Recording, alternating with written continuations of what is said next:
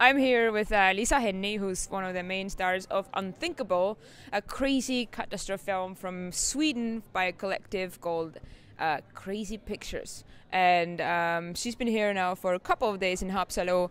What do you think of the festival? How do you feel here in Haapsalu? Like, please us. We want to hear all the good things. Okay. Not the bad things then. Yeah. No bad things. Even if you had like a terrible diarrhea or a problem. Oh no, that's horrible. No, I hate my mind. Where did that come from? Okay. I think that this the village of this festival that you like, the village that you've chosen, it's amazing.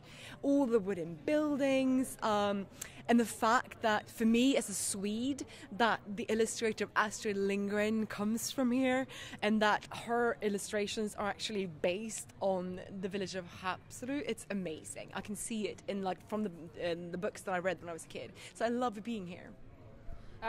When you think of Unthinkable, and you need to go back and pick out like one of the hardest shooting days for you, out of the 120 shooting days that I know you had, what would it be? What's the one thing that comes to your mind and you think like, fuck, I wouldn't do that again?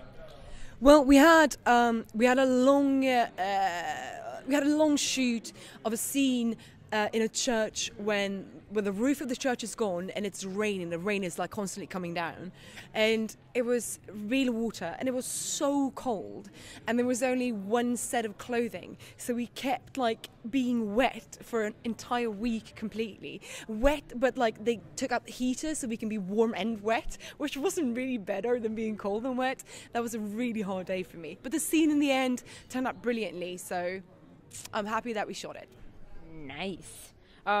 If you think of Unthinkable in the context of Swedish film today, what do you think is the change that it's made in the cinematic landscape in where you come from? Well, we got a bunch of guys, the film collective Crazy Pictures, who was turned down when it came to finance, because everyone said that this was a project that couldn't be done, but they did it anyways, and they managed to secure finance on the way. So they showed that you don't have to follow the establishment rules of filmmaking in order to make your vision clear and to make it happen. So I think the change that it has made is that more and more people are going to dare to kind of not go with the establishment rules and do their own thing. Yeah.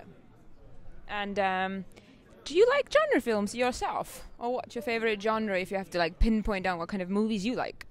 Well, as an actor, I'd say that the horror genre has got an amazing audience because it's so faithful to the genre. Like if I do drama or comedy as such, it wouldn't be the same thing, because when you do horror you feel that you have so many people and they're with you all the way, and they're kind of commenting and they want to know what's going on, and it's such a friendly feel, such a lovely atmosphere. So for me, the horror genre is the friendliest one to work in.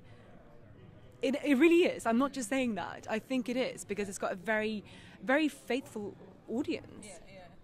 But if you had to like point out your favorite films, like the 2-3 that you think really I could always go back and look at, what they would be? That I've been in or that I've seen? No, that you've seen. The must-sees. Okay, I have so many favorite films, but I have one that comes to mind right now, and it's a Dutch movie called the Broken Circle Breakdown, and it's a rockabilly saga. And for me, it has it all. You get the music, you get the love story, you get the drama, and all tied up nicely in a feature film. Yeah. It's heartbreaking, that movie. I cried like crazy when I saw it. Oh my god! I there was no I cried. I can start crying about thinking about it. But it's a lovely love story. For me, that's like when for me, it doesn't have to be realism for it to be believable. Yeah. I love the sagas. They're almost over top. Yes, exactly, and that horror certainly got that, you know, and for me that's film. That's like to get like you get swept away in something that's larger than life. It's so delicious. I love that I've casually just like rested my hand here. I love that too. We're like best friends now in all of this cobweb. So would you say that you recommend people to come back here? Of course, everyone should come to this festival. Everybody should come to this festival. I don't have to say it. I love that. If I say it, it loses the credibility. I'm gonna just shut up. You do the job. It is. I've had such a wonderful time here. We're signing off into the night. Parties and movies are awaiting.